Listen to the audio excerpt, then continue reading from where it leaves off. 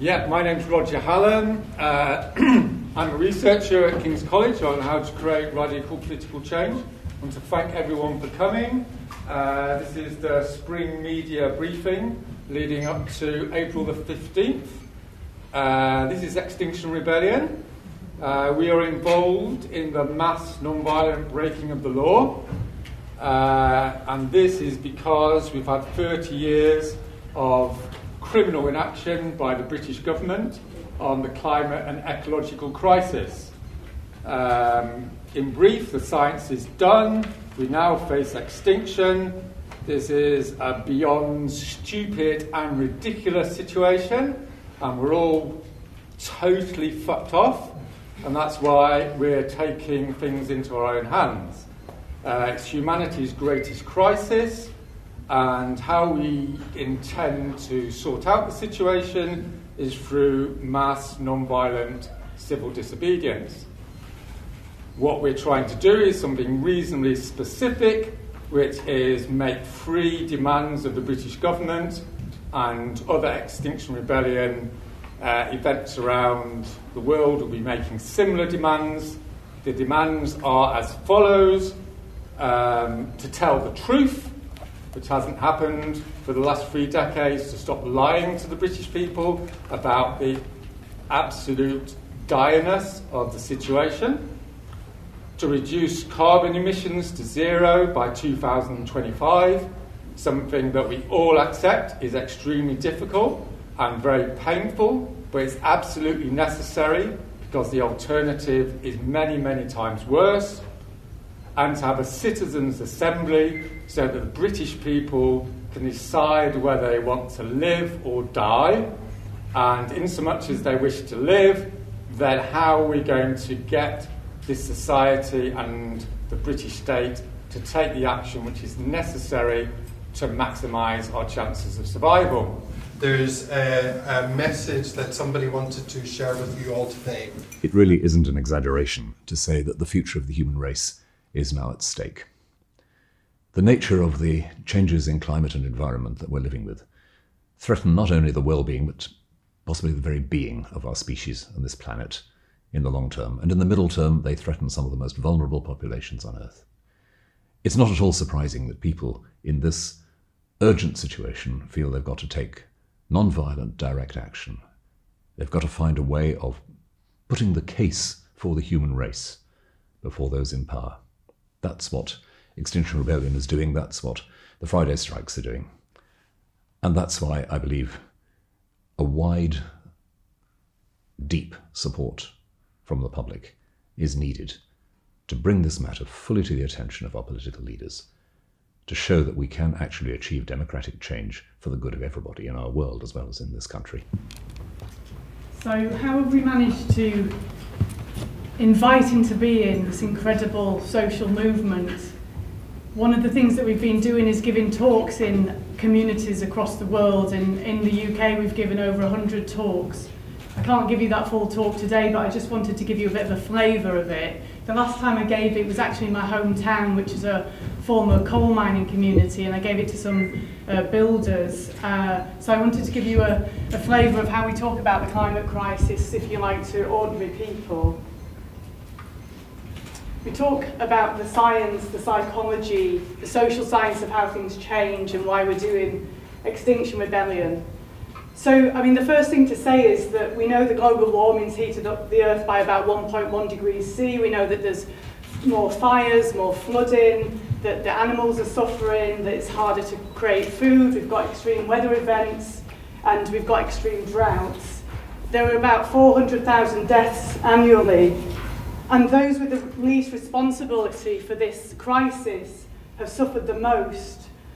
The Syrian refugee crisis was in part related to the climate crisis. There are countries in the world that are going to be under the water, where people have nowhere to live. Children with asthma, those rates go up incredibly in the face of climate change. And the UK's already seen some impacts. 2018 was the hottest summer ever on record for England, and it equalled records for the UK. Accident and emergency numbers saw record numbers to do with heart failure, renal failure and dehydration. Vegetable yields went down by up to 50% in some parts of the UK. You remember back in 2014, the UK suffered some of the worst rainfall in 248 years. There were thousands of homes flooded. That's very traumatic. About 1.1 billion in damage. But do you know what? Until this summer, I was even an environmental activist, and I was a little bit like this lady here. You know, I've got a job, I've got kids, I'm stressed, I've got a load of things to think about. It feels easier to keep my head in the sand about this crisis. And anyway, it's a hot summer. You know, I was really enjoying the heat. There's that bit of me that's been hoping this is a crisis. It's not a hope because I'm a bad person, but it's just a denial, right? Hoping it's a crisis that's going to hit somebody else, somewhere else, at some other time, and I don't have to think about it. So what we tell people about this climate and ecological crisis, that when you look at the science, if we want to summarise it, if we stay on this path that we're on currently, we're fucked. If you look at the psychology of it, some of us are going to keep our heads in the sand, but some of us have got to be willing to face up to how completely fucked we are. And the social science actually tells us this is a human-created crisis. We can do things about it. It is not inevitable. We are already in a catastrophe. Bad things are happening. Bad things are going to carry on happening. But there are things we can do, and social science tells us how to become less fucked. So we've done our research. So Extinction Rebellion is saying we've fucked this system, we just cannot stick with it, we've got to move on. This is not about a left or right fight, this is about all of us. When we're telling people this information, we just acknowledge the fact that grief might be in the room, shock, denial, numbness, anger, and that they're all welcome because we have to feel this thing, because when you feel it, there's a space opens up in your heart for love, and you remember what you love. And when you love things, courage comes, and from courage, action. So global warming is basically about small changes in temperature. We know that 4 degrees of cooling equals an ice age.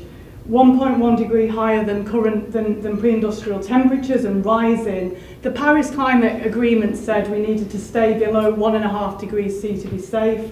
And the science says we've got a 1% chance of hitting that agreement. Only 5% there'll be less than 2 degrees C. And the likely range is somewhere between 2 and about 5 degrees C. Could pick around 3.2 as a sort of medium guide. This is awful news. What's already happening is that the Arctic sea ice is melting. And when ice melts, the thing with climate change is that you get feedback loops. It's a domino effect. One thing happens and it leads to another. It's not linear. Once you're in a feedback loop, you can't necessarily reverse things. So when the sea ice melts, you get dark water that absorbs more heat, whereas when it's white, it reflects the heat. So the increase in absorption means more heating. A paper came out last year, it was called the Hothouse Earth paper, and it looked at 10 different feedback loops. There's actually about 60 in reality. It said what's going to happen in the temperature that we're at, coral reef bleaching, the melting of the ice sheets, including the Greenland ice sheet, which increases the water in the sea, and that's already going faster.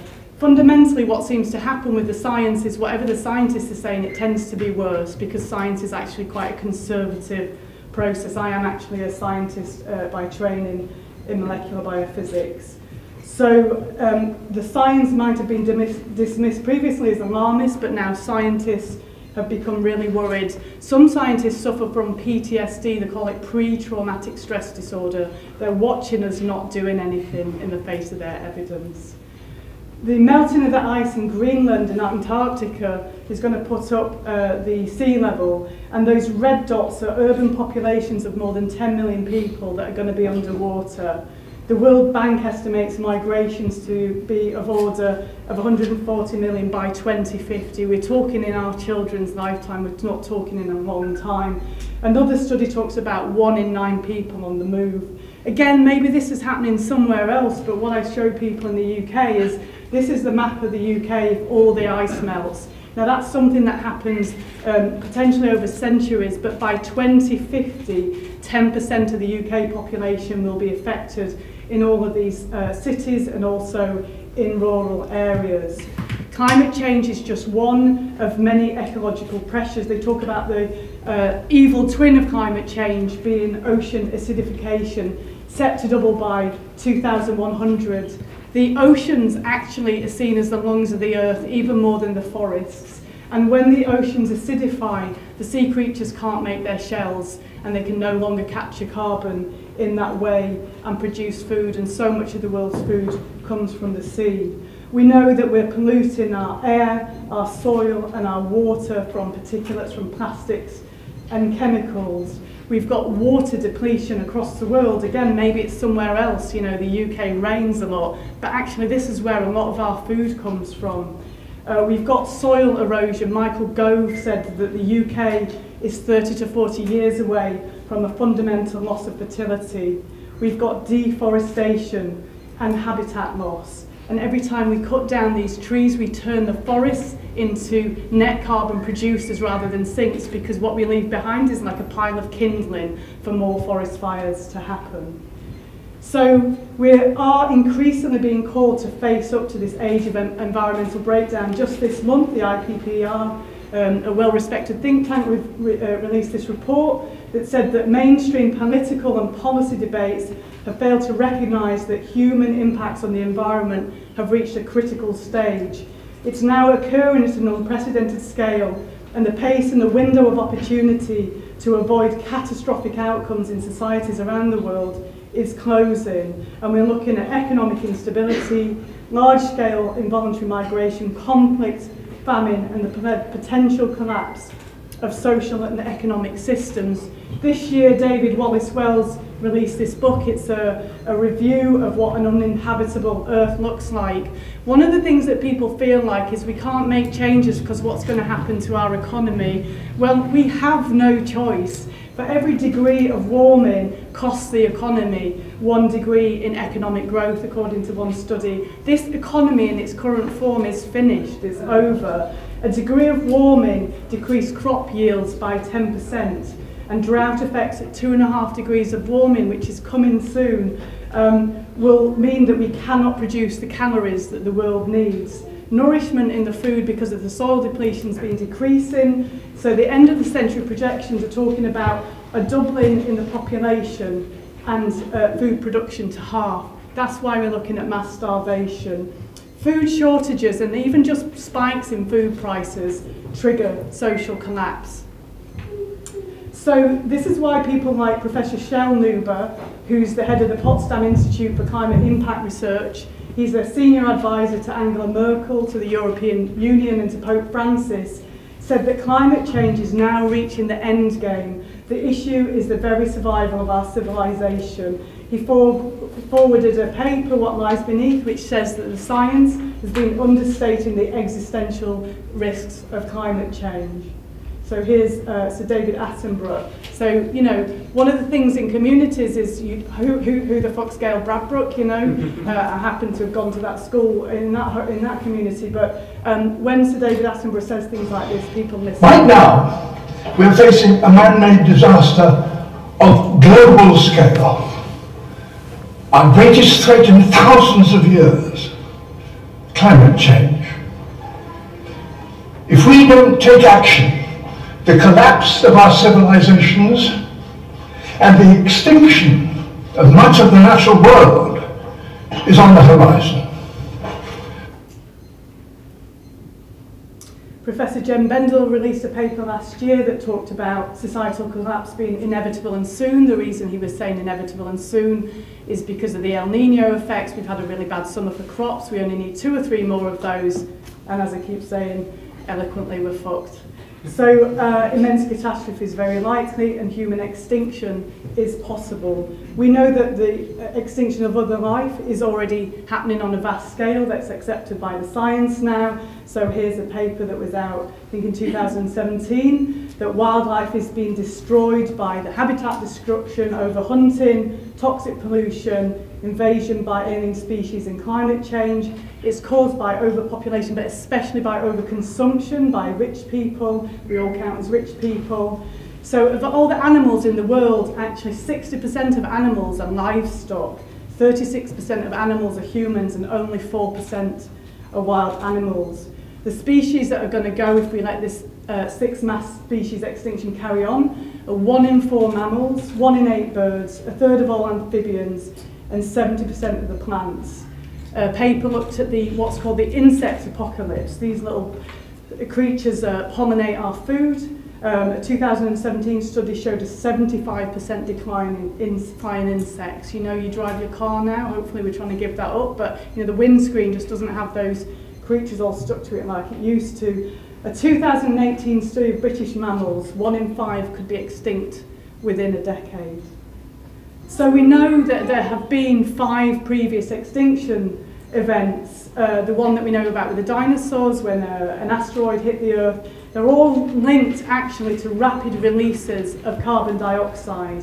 The worst one, the Permian Triassic extinction, caused runaway climate change. What happens is you get a mass release of CO2 from things like volcanoes, then the methane is released from the permafrost, you get a mass die-off, you get mass amounts of hydrogen sulfide and everybody's gassed. In that particular extinction event that we can see from the geological record, it wiped out 97% of all life. We are releasing carbon dioxide at a greater rate, and the Earth is heating at a greater rate than the Permian Triassic extinction. So we know what the mechanism could be that sees extinction in our children's lifetime. So the possibility of human extinction was looked at in this 2017 paper, looking at the carbon dioxide that's currently in the atmosphere. And they said that anything over 3 degrees C is catastrophic by 2050, and that beyond 5 degrees C is beyond catastrophic. You start to need biblical terms to talk about climate change. Sounds a bit weird, so you can't find the language. Ramanathan, who was one of the authors of that paper, has said, this is like an equivalent to a 1 in 20 chance that the plane you're about to board will crash. We'd never get on that plane with a 1 in 20 chance of it coming down, but we're willing to send our children and grandchildren on that plane. So the UN Secretary General called an emergency meeting last year to talk about climate change and how it poses an existential threat to humanity. He said, if we do not change course by 2020, so let's move away from this 12 years as if we've got some time and space for this. We've got to change course in this year. If we want to avoid runaway climate change. Every day, I'm faced with the challenges of our troubled and complex world, but none of them loom so large as climate change. If we fail to meet the challenge, all our other challenges will just become greater and threaten to swallow us. Climate change is quite simply an existential threat for most life on the planet, including and especially the life of humankind. Talk about government policy to people, but in a nutshell, we're rearranging chairs on the Titanic and we are kicking the ball into the long grass. We have to face reality that there's been a lack of concrete action. The first IPCC report was in 1990, 28 years ago. There's been a 60% increase in CO2 levels since then. Professor Kevin Anderson from the Tyndall Centre for Climate Change said, we've been through periods where we'd rather question physics than the economic model, that scientists have been self-censoring, and the policymakers are always looking to some silver bullet for the future. Dr. Kate Marvel of NASA's Goddard Institute says to be a climate scientist is to be an active participant in a slow-motion horror story. We are inevitably sending our children to live on an unfamiliar planet. She gives talks about climate change, and she's asked to talk about hope at the end. It's a bleak story. Tell us a happy ending, give us hope. The problem is I don't have any. We need courage, not hope.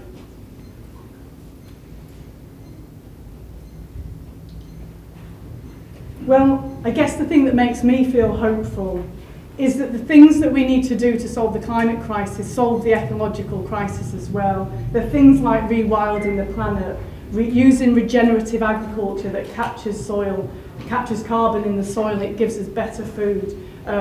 renewable energy, reducing what we use, reusing things, reimagining our economy, you know, getting together and thinking, how do we do this differently? And right now, in order to get the political will to have all this stuff happen, we're not saying which things should happen, but here's some examples, we have to rebel. So we tell people this information and say, what do you do when your government is actively promoting climate chaos and driving extinction events? No matter where you sit on the political spectrum, you have both the right and a duty to rebel. And what the history books tell us is that civil disobedience is an incredibly important part of social change. It's not enough just to simply write to our MPs and sign petitions and make donations to NGOs.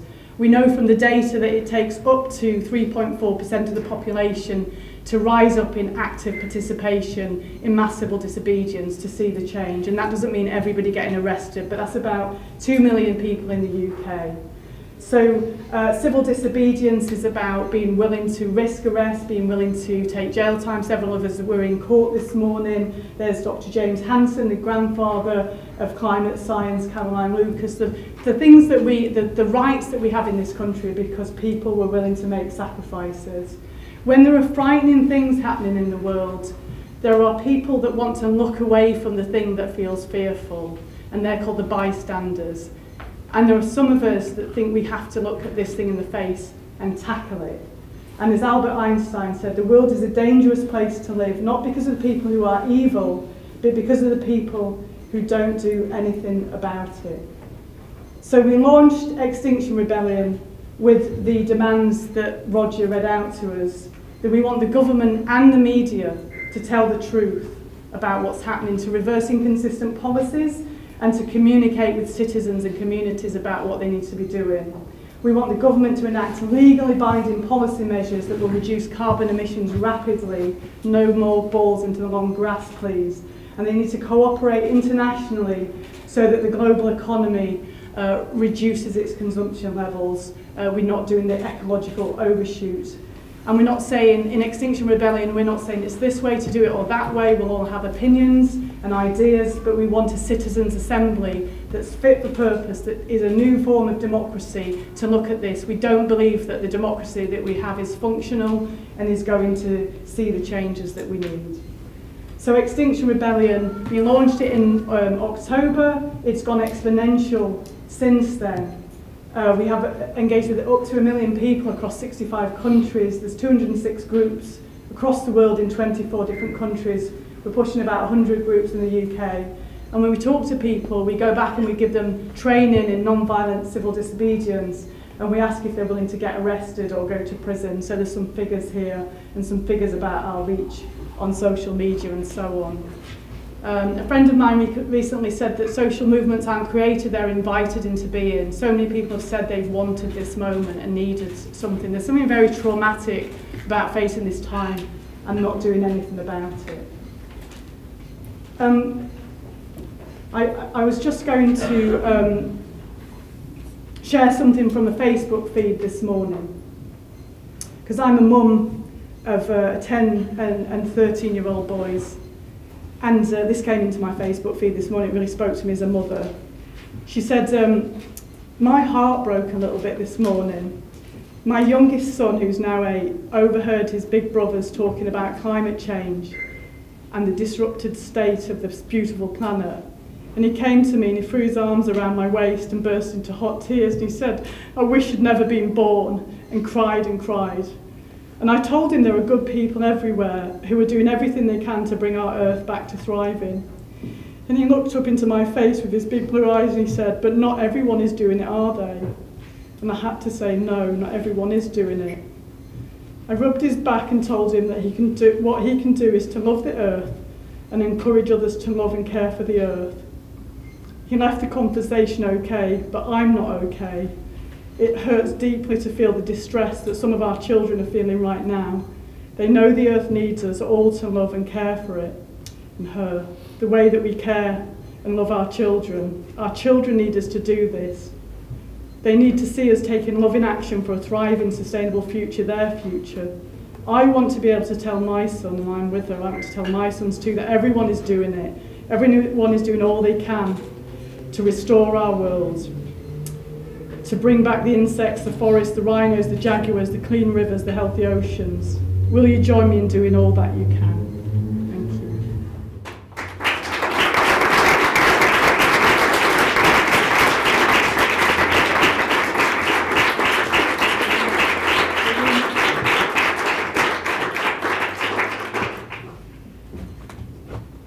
Thank you everyone for coming. I realised as I was standing there, I'm the only one with this clutch of written material, which says a lot about me. You know, I'm a nerd. I've spent the last 25 years writing reports, giving legal opinions, advising mainly the small island governments and the least developed countries, the LDCs as they're called, in the climate negotiations. I've been doing that since 1991. I have 4 children. My daughter is 24 because she was born just before COP1, which I attended. So it's quite a personal and emotional journey for me every time a COP comes around.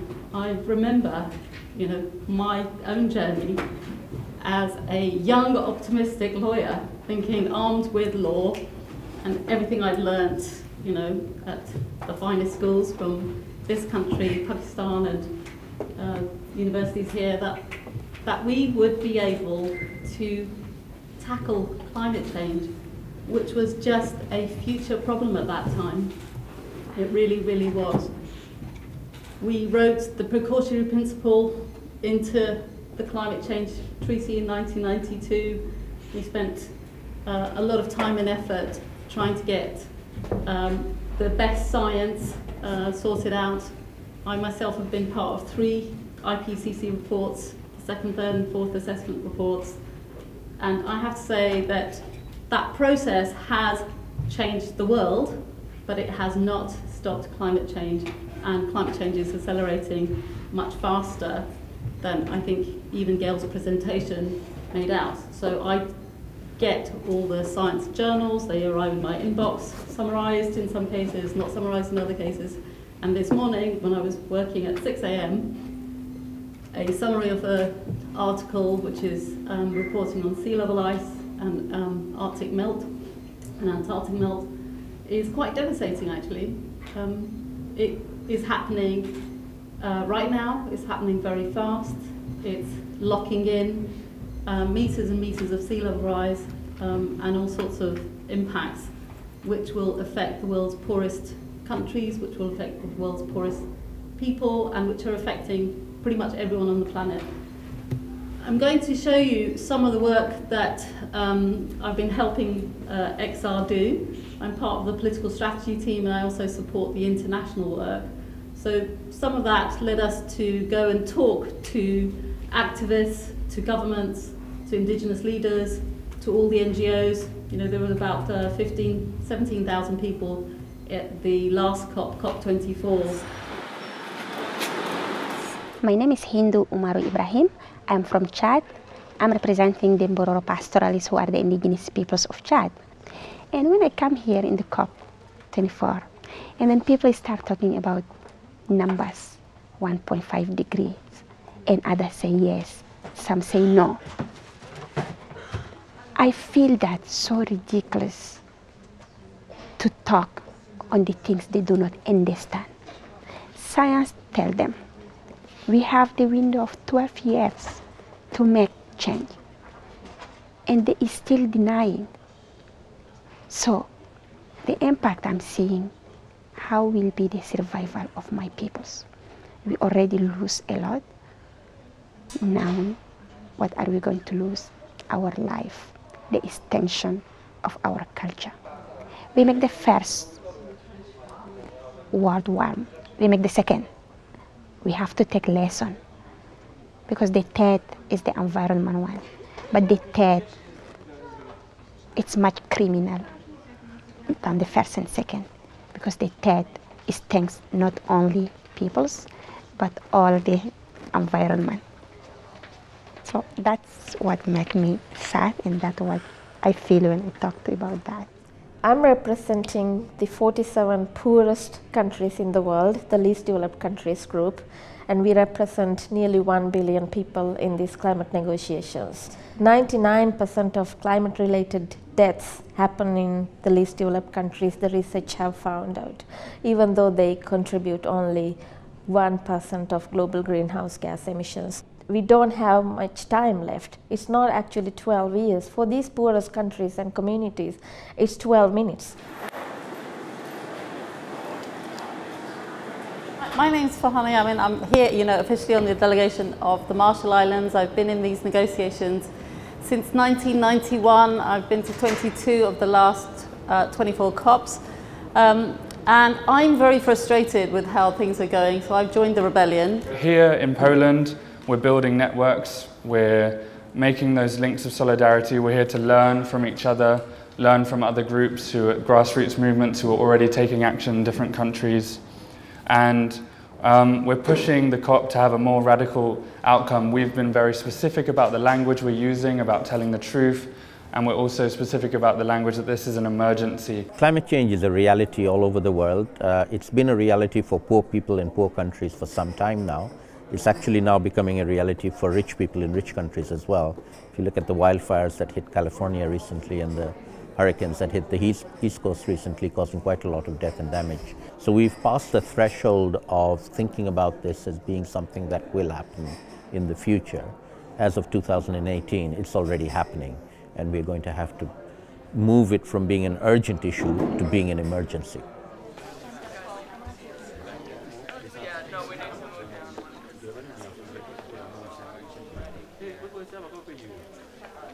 Since I last addressed COP in 2009, nothing much seems to have changed. Perhaps now it's time to tell ourselves some hard truths.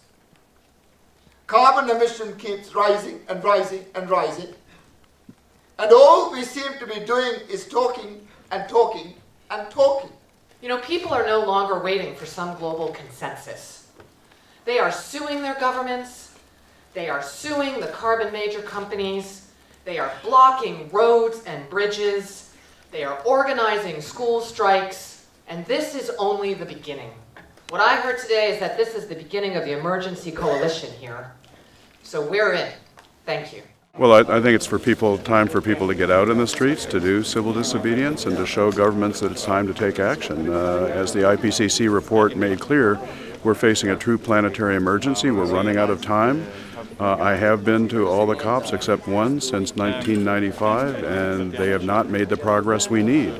We always support freedom of assembly, we always support freedom of expression, and when there are issues of concern, and especially issues that have such an impact on our livelihood and the future of the planet, we think everybody should rise up. You heard there from about the representatives from about 80 countries, representing around 1.3 billion people, and also representing Climate Action Network, which is around 1,300 NGOs, and the Indigenous Peoples Forum leader, Hindu, who introduced that section. And these are people who have, like me, spent a lot of time in domestic politics and international politics and going to meeting after meeting, and they are now generally saying it's time to do civil disobedience, it's time to get out on the streets, it's time to rise up.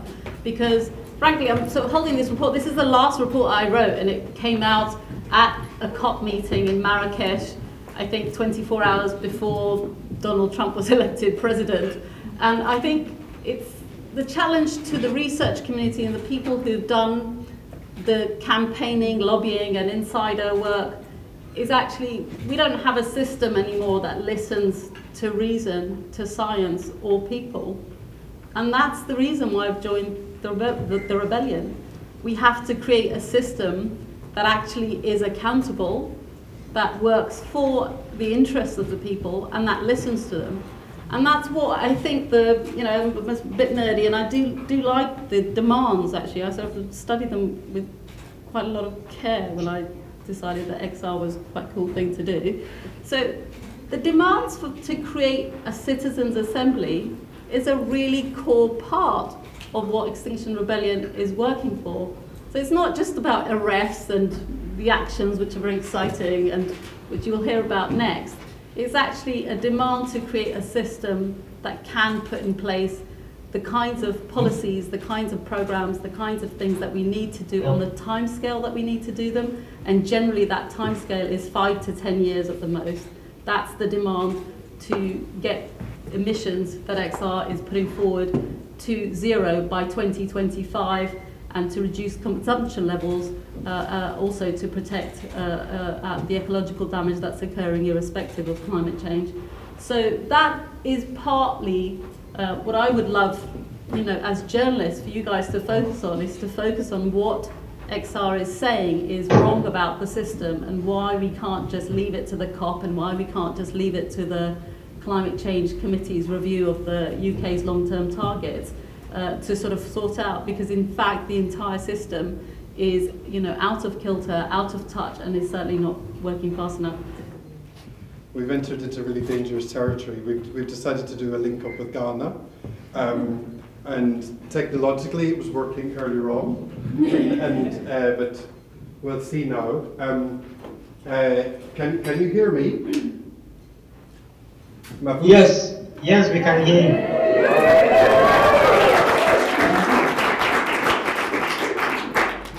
We are working with Extinction Rebellion because we want to rally the genuine international solidarity that we need to be able to forge ahead.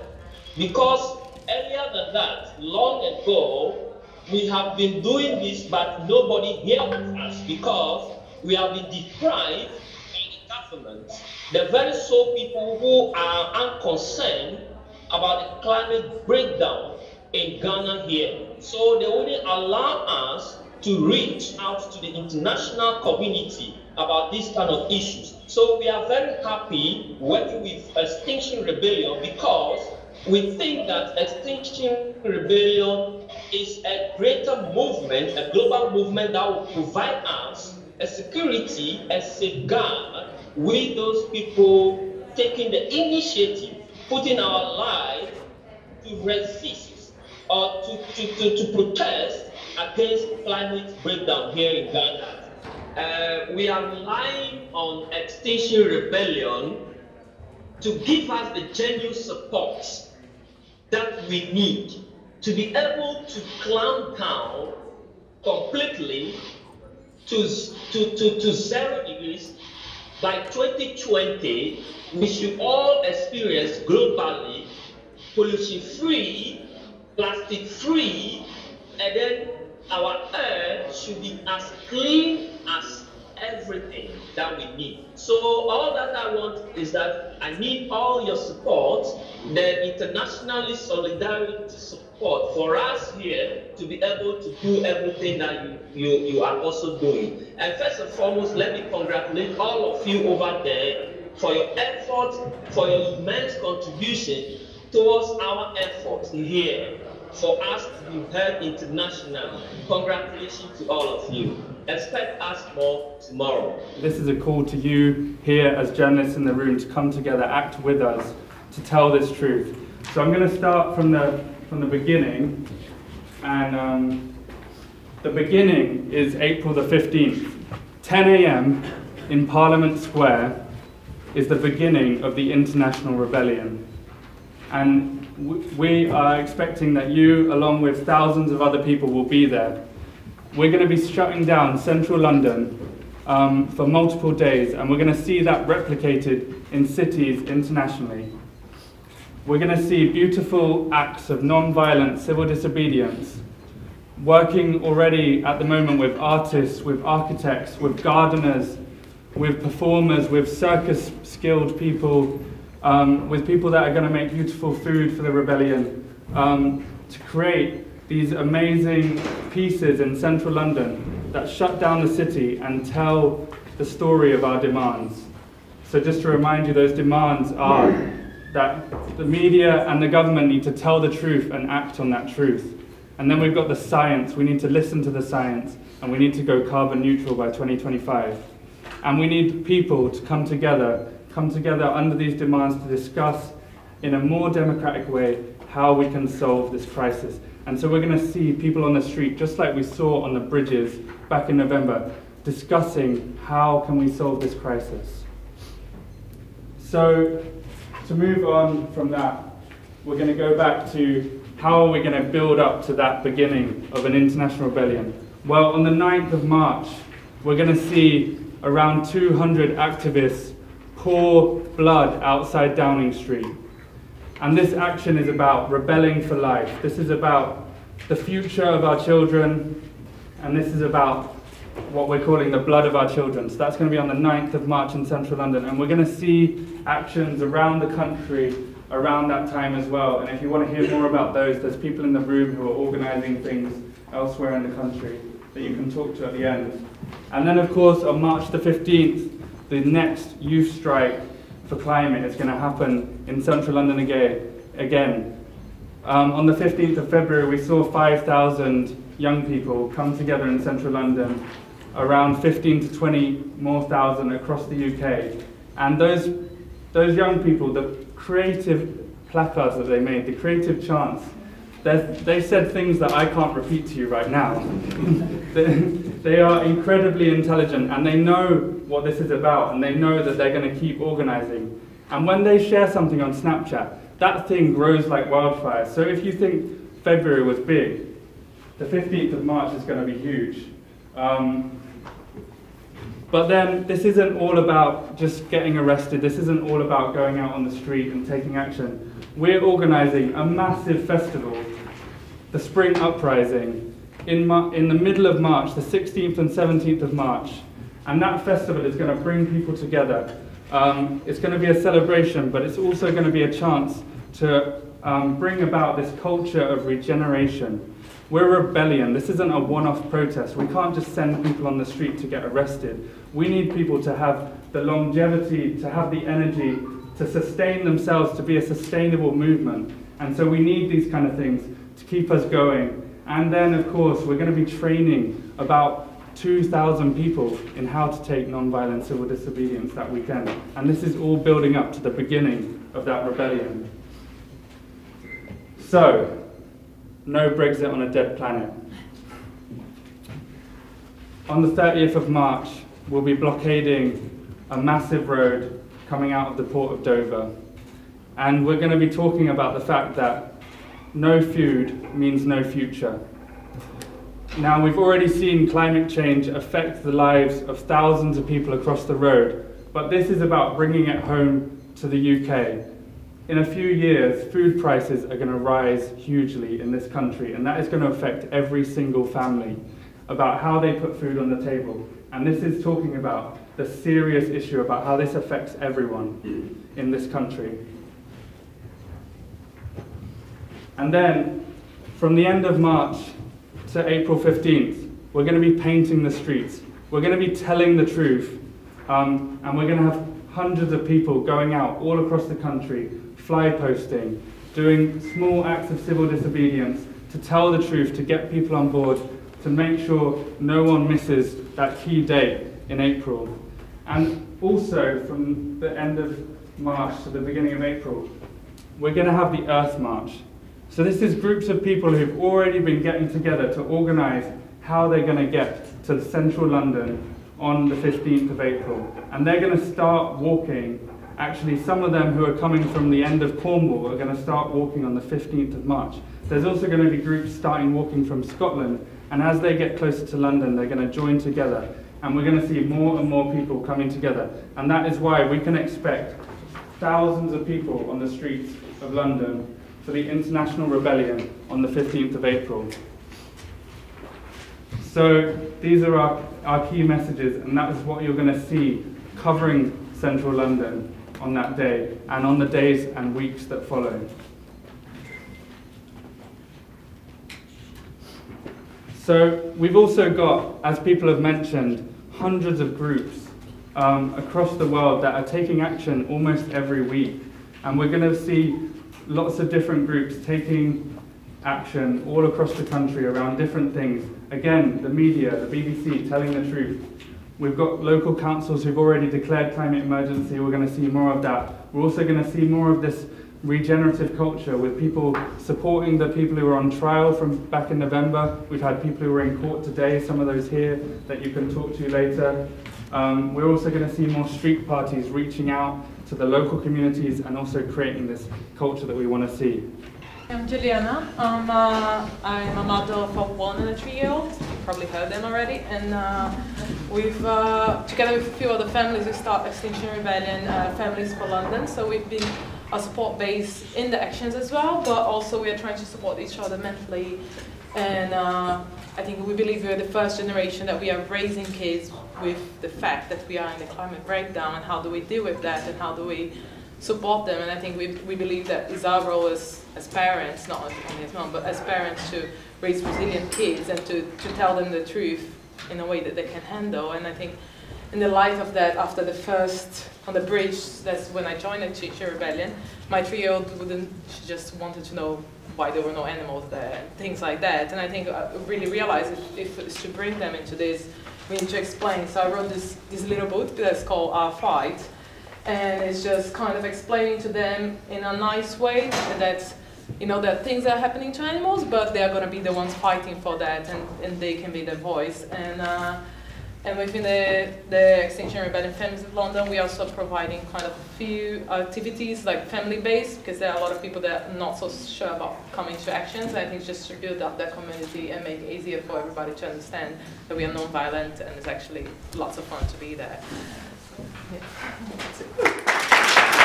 We're here from regenerative culture, a really crucial part of Extinction Rebellion that sets it apart from other activist groups, building in right from the beginning the care and stepping towards the care of activists and how we look after each other, try to model the change that we want to be in community, how we are going to look after each other, building a robust community, looking after each other in the face of the change that is inevitably coming.